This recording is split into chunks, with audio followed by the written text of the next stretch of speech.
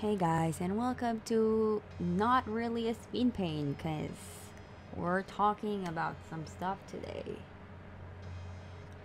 So I wanted to talk about art styles today because I get asked that question a lot. How do you get your art style? How long have you had your art style? A lot of art style questions, and I thought I wouldn't answer the big question today because I feel like I didn't get an art style, and we'll get into that. But I'm also like probably the worst person to be talking about this right now because if you scroll through my Instagram or any of my art places, you'll see I have a very inconsistent style.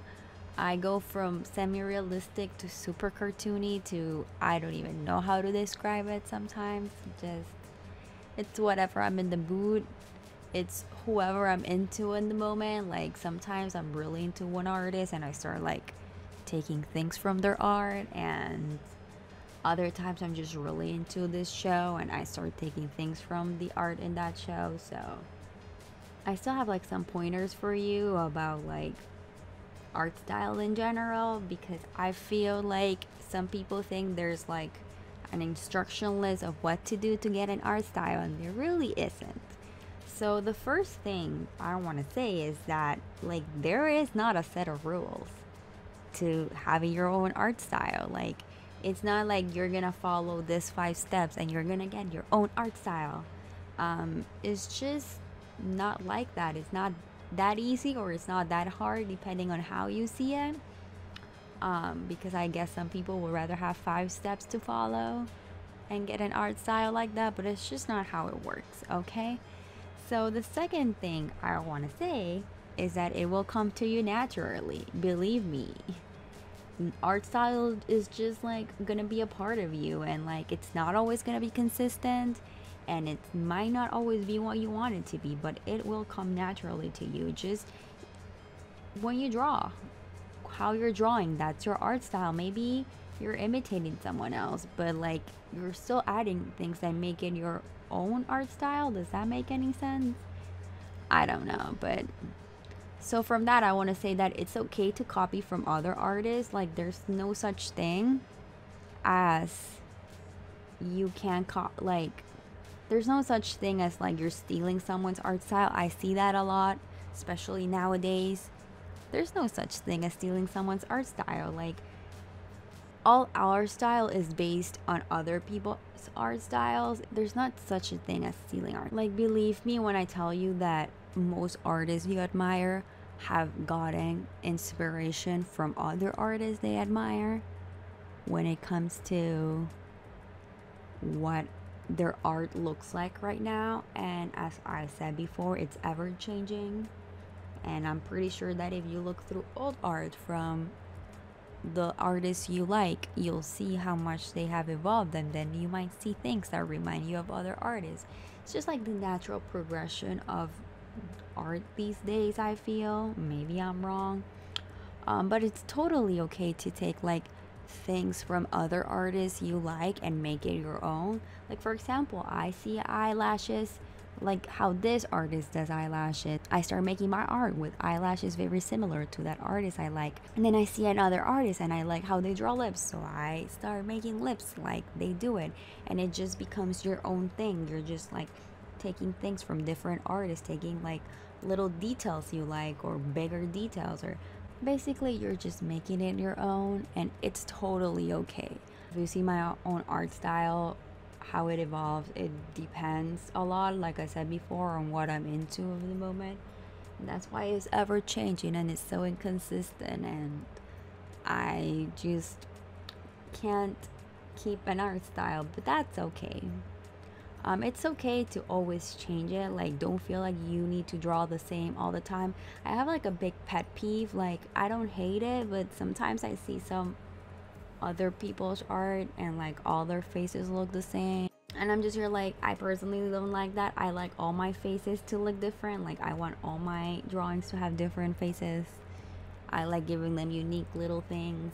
Maybe some of them have smaller lips, some of them have bigger lips, but it's just has been like a pet peeve I had like, I just don't want all my drawings to look the same. But if you want all your drawings to have the same face, that's okay too. Like, it's your work. Just do it however you want it.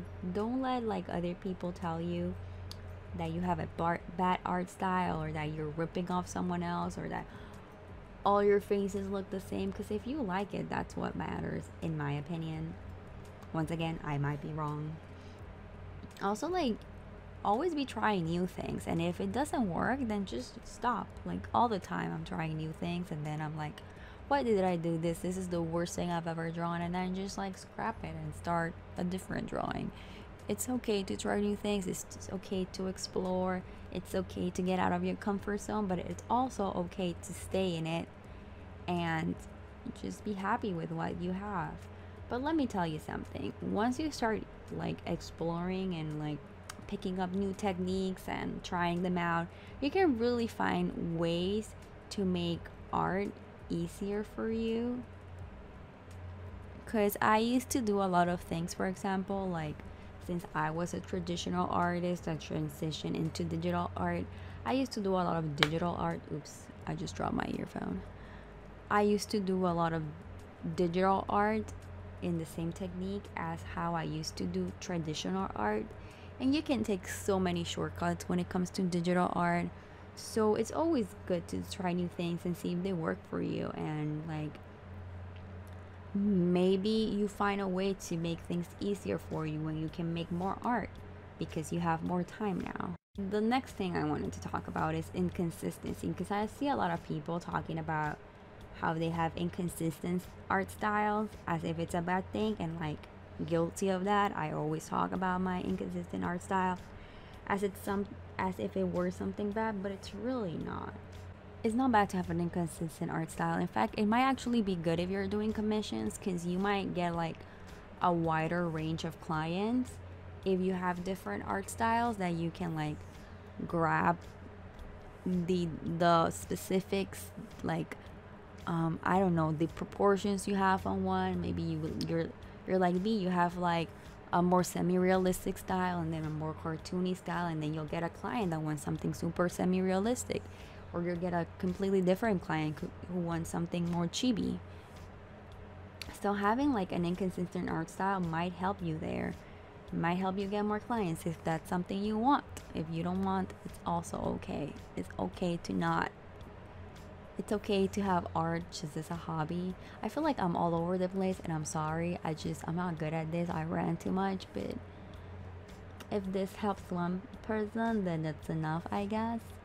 The last thing I want to say is don't force it. I feel like you should like, just don't force trying to make like this super unique, amazing, nobody has ever seen it before art style, because not only is that almost impossible, but it's just not necessary. You're putting like some extra stress on you that you shouldn't have to. Like, you don't have to have the most unique art style to shine and to have people notice your art.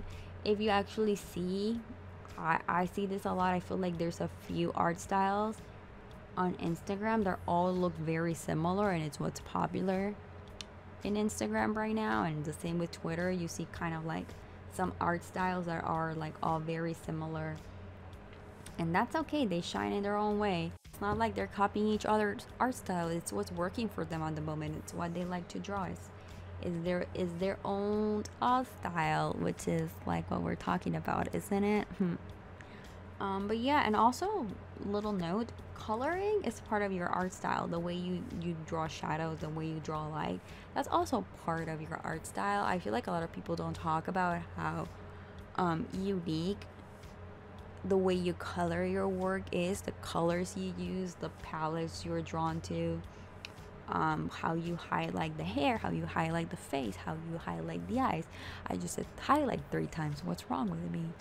But yeah, you can also make your art yours by how you color it. First thing I notice about art is the colors they use, because I love color and I love experimenting with colors and using color palettes I usually am not comfortable with, because I tend to stick to the same 5 colors is something I'm trying to break from, and it's hard, but you know, there's really no limit to what your art style can be, and I hope that's what you take from this video, that there is no set of rules and just do whatever makes you feel best. And if you don't like it, then try something else. The beauty of art is that you can just erase it and start over, isn't it? But yeah, that's all I had to say today. I hope this helped someone and that I did not ramble too much and confuse the out of you, because that's what I tend to do, and that's why I probably shouldn't be doing this video, because I'm just not good at it. But if you have any questions, feel free to ask me questions. I also stream on Twitch. I feel like I never mentioned this, but I stream on Twitch. I stream art Mondays through Fridays, sometimes not Fridays. Sometimes I do makeup, and then I play video game on weekends, although my schedule is about to change because Animal Crossing is coming out, or by the time this video is up and public for everyone, Animal Crossing will already be out, so my schedule will change. But I do art, and you can go and ask me questions there and show me your art. I love when people show me their art.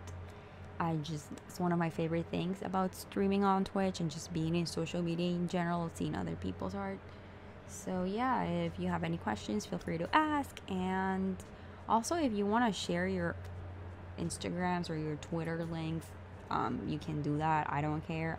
As I said, I love looking at other people's arts, and I feel like it's really hard nowadays to find new artists, because when you go to Instagram and you go to like the explore page, you get like the same 10 artists over and over. There's not a lot of variety, and it's not that those 10 artists are not good.